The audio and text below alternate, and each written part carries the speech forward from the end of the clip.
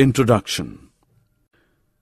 Reproduction is the basic biological process by which organisms give birth to new organisms similar to themselves. Every living organism is the result of reproduction. The many known modes of reproduction are generally classified into sexual and asexual reproduction. Sexual reproduction needs the involvement of two individuals of opposite sex. During sexual reproduction, the female produces eggs which will be fertilized by the spermatozoa released by male. An embryo is formed which develops into adult. Generally, higher complex organisms practice this method. During asexual reproduction, an individual can reproduce without the help of any other member of that species. Generally, lower, less complex organisms practice this method. Objectives. At the end of this lesson, you'll be able to highlight the importance of reproduction, describe the modes of reproduction in animals, compare the merits and demerits of sexual and asexual reproduction, characterize the human reproductive organs, mention the types of fertilization in animals, differentiate oviparous and viviparous animals, illustrate the process of in vitro fertilization, explain the phenomenon of cloning. Human reproductive system. Male. In males, the sex organs or genitals are located both inside and outside the pelvis. The male genitals include the testicles or testes. In a boy who has reached sexual maturity, the two testicles or testes produce and store millions of tiny sperm cells. The testicles also produce hormones, including testosterone. Testosterone is that hormone that causes boys to develop deeper voices, bigger muscles, and body and facial hair, and it also stimulates the production of sperm. The duct system. Alongside the testicles are the epididymis and the vas deferens, which make up the duct system of the male reproductive organs. The vas deferens is a muscular tube that passes upward alongside the testicles and transports the sperm containing fluid called semen. The epididymis is a set of coiled tubes, one for each testicle, that connects to the vas deferens. Scrotum. The epididymis and the testicles hang in a pouch-like structure outside the pelvis called the scrotum. This bag of skin helps to regulate the temperature of testicles, which need to be kept cooler than the body temperature to produce sperm. The scrotum changes size to maintain the right temperature. When the body is cold, the scrotum shrinks and becomes tighter to hold in body heat. When it is warm, the scrotum becomes larger and more floppy to get rid of extra heat. The accessory glands. The accessory glands, including the seminal vesicles and the prostate gland, provide fluids that lubricate the duct system and nourish the sperm. The urethra. The urethra is the channel that carries the semen to the outside of the body through the penis. The urethra is also part of the urinary system because it is also the channel through which urine passes as it leaves the bladder and exits the body. The penis. The penis is the ejaculatory organ through which the semen would be ejaculated. Human reproductive system. Female. The human female has reproductive system located entirely in the lowest part of the abdomen. The external part of the female reproductive organs include the vulva, which means covering, the labia, which means lips, are the two pairs of skin flaps that surround the vaginal opening. The clitoris, a small sensory organ located toward the front of the vulva where the folds of the labia join. A female's internal reproductive organs include the vagina, a muscular hollow tube that extends from the vaginal opening to the uterus. It has several functions. For sexual intercourse, as the pathway that a baby takes out of a woman's body during childbirth, and as the route for the menstrual blood, the period, to leave the body from the uterus. The cervix, that connects the vagina with the uterus or womb. The cervix has strong, thick walls. The opening of the cervix is very small. During childbirth, the cervix can expand to allow a baby to pass. The uterus, shaped like an upside-down pear, with a thick lining and muscular walls that contains some of the strongest muscles in the female body. These muscles expand and contract to accommodate a growing fetus and then help push the baby out during labor. The fallopian tubes, 2 in number, each attached to a side of the uterus. Within each tube is a tiny passageway, and at the other end of each tube is a fringed area that looks like a funnel. The ovaries, 2 oval-shaped organs that lie to the upper right and left of the uterus. They produce, store, and release eggs into the fallopian tubes in the process called ovulation. Human reproduction, fertilization. Fertilization is the fusion of male and female gametes to produce a new organism. In animals, the process involves a sperm fusing with an ovum, which leads to the formation of zygote. Types of fertilization. In some animal species, the process can occur within the body of the female. This is called internal fertilization. Example, human beings. In some animal species, the process occurs outside the body of the female, which is called external fertilization. Example, frogs and fishes. Human reproduction, development of embryo. As a result of fertilization, a zygote is formed. This carries the genetic information of both its parents, the father and the mother. This single-cell zygote starts dividing repeatedly and develops as an embryo.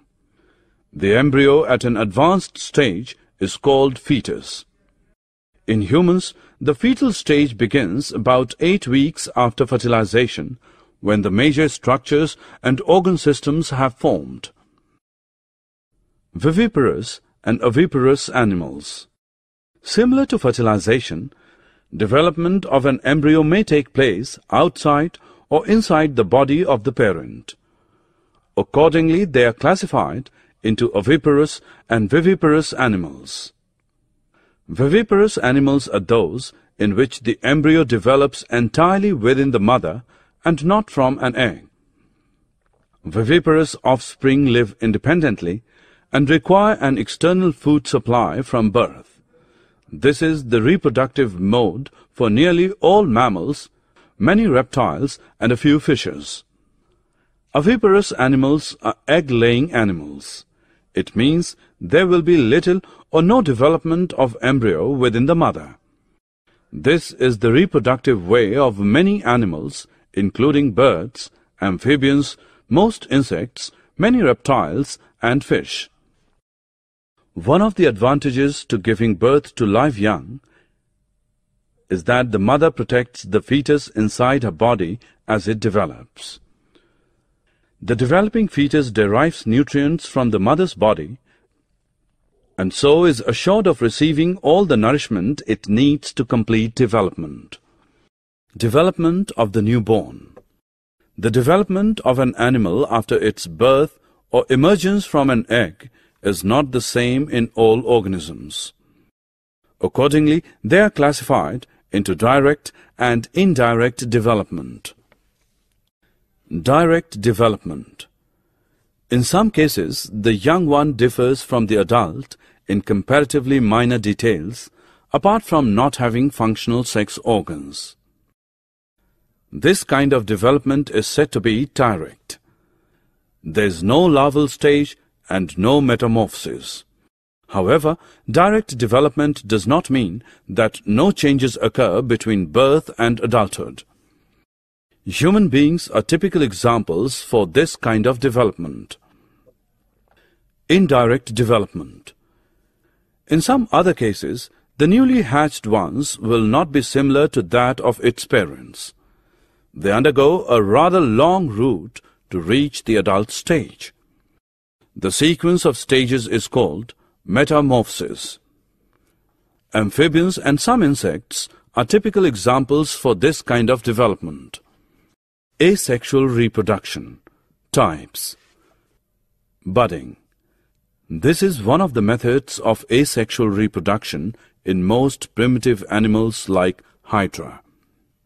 In this form, an offspring develops as a bud from the parent body and grows and finally detaches from the parent to develop as a new individual. Binary fission. This is yet another mode of asexual reproduction found in unicellular organisms like amoeba, paramecium, etc. The division starts with the division of nucleus of a parent cell or organism followed by the division of its cytoplasm. The end result will be the formation of two daughter cells or organisms. Apart from these major types, animals undergo a few other modes of asexual reproduction like regeneration, multiple fission, etc. Artificial methods of reproduction. In vitro fertilization. A test tube baby is the term that refers to a child that is conceived outside the woman's body. The process is referred to as in vitro outside the body fertilization. Simply put, eggs are removed from the mother's ovary and incubated with sperm with the father. After fertilization, the pre-embryos are allowed to divide 2 to 4 times in a test tube, hence the name, and then return to the mother's uterus where they can develop normally.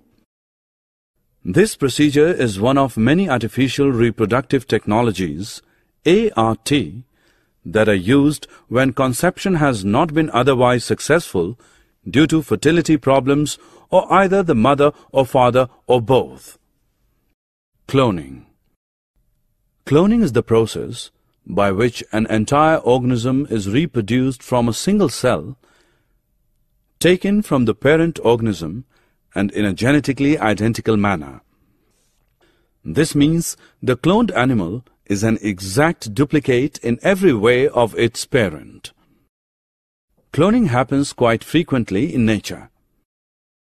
Asexual reproduction in certain organisms and the development of twins from a single fertilized egg are both instances of cloning. With the advancement of biological technology, it is now possible to artificially recreate the process of cloning. The DNA nucleus was extracted from an embryonic cell and implanted into an unfertilized egg from which the existing nucleus had already been removed. The process of fertilization was stimulated by given an electric shock or by some chemical treatment method.